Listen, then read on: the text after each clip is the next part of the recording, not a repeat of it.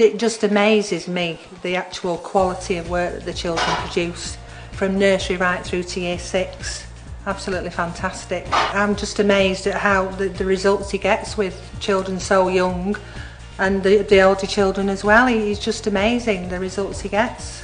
So I think it's given the teachers the confidence, because he does everything in a step-by-step way, which the teachers can follow, and then they can pass that on to the children.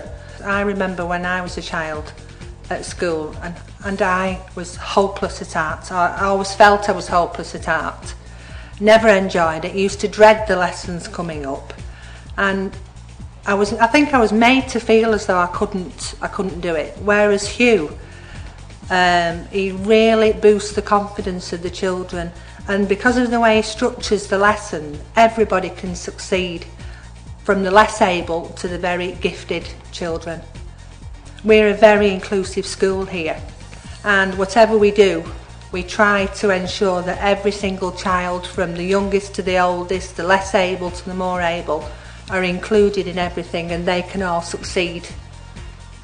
In other areas, not just literacy and numeracy, but we like them to succeed in art, in music, you know, in the creative subjects. You can see the concentration on their faces, and they're really trying their best to get those little details in and get the paint just mixed in the right way. It's really fascinating to watch them, because many of our children have lots of barriers to learning, and they come with a lot of baggage from home, and they need lots of self-confidence boosting, and Hugh does that through his artwork. We want to develop the whole child and give them an opportunity to excel in other areas other than the academic, if you like, the academic subjects. Oh, you can see them physically grow a couple of inches with pride, because they're so pleased with the end product.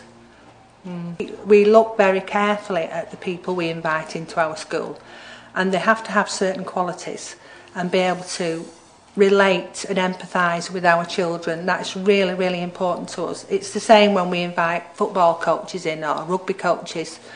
They have to be able to relate to our children, otherwise we don't invite them back. It's step by step, each stage, stop, come to the front, go back, do it. And with the voices, as Hugh was doing it, they're going, wow. Their self-esteem when they've done something like this, and they can't wait to take their pictures home. But we're doing displays, and then they'll be able to take them home.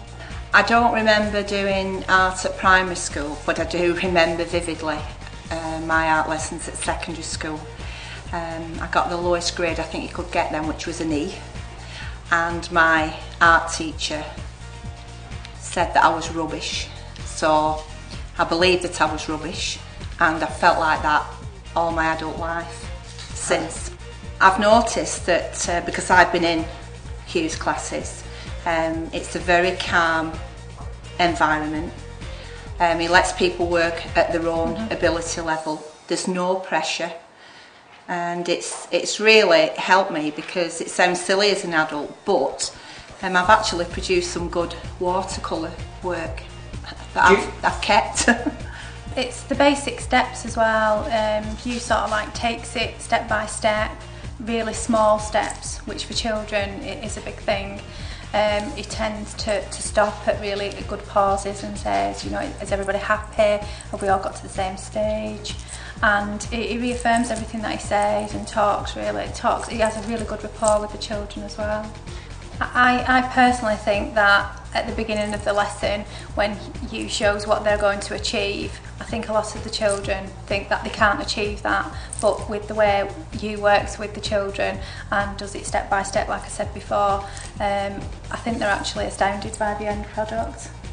I know I was astounded by my end product. I've kept it.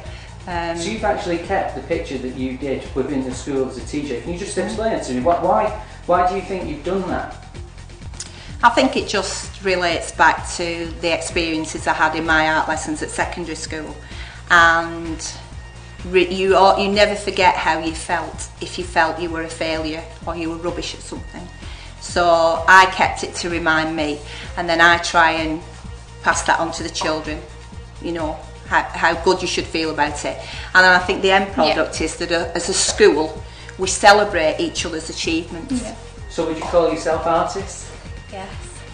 Yes, Mrs. Aspinall. I think the whole spectrum of learners are covered. I think his lessons are really inclusive, which is what education is all about now. Yeah, and we find that especially with the children with special educational needs, it has a really good effect on those children. The calming environment again, and the positive feedback from Hugh. I think the self-image is definitely a lot higher. They feel more positive about themselves. And the self-esteem. You can see them going out, the children with smiles on their faces, and they are really happy that they've achieved something that they didn't think they could do in the first place.